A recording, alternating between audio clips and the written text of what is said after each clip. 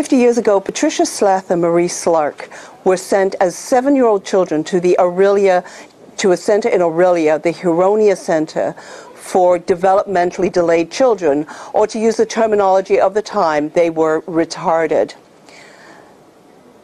Their parents dropped them at a reception centre. Marie never saw her parents again until she left 8 years later. And Patricia only saw her parents 4 times a year, at Christmas, Easter, Halloween, and on her birthday.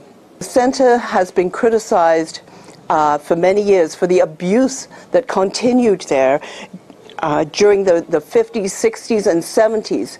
The children had no privacy. The washrooms were open. Their bedrooms were massive dormitories. They were crammed into cottages and treated in the most horrific fashion. The fly swatter, or they used the fly swatter on us mostly in the rod brush. And I remember if you stole cookies, for example, I was made to get up at 5:30 in the morning and scrub the floor with a toothbrush. And one of the staff says, "I'm surprised at you, Marie." You know? Like they would punish you for petty, stupid little things. Yeah. You know? And I was too afraid of them. Like, I think we got picked on every single day for over, you know, for dumb, stupid little things.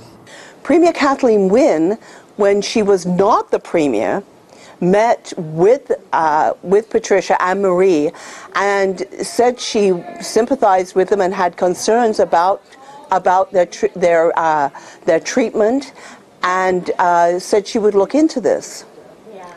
A $1 billion class action suit has been launched by the survivors of the Huronia Centre in Aurelia. It's due to come to court September 16th. But a lot of people are wondering why the provincial government is forcing people like Patricia and Marie to go through this horrific experience.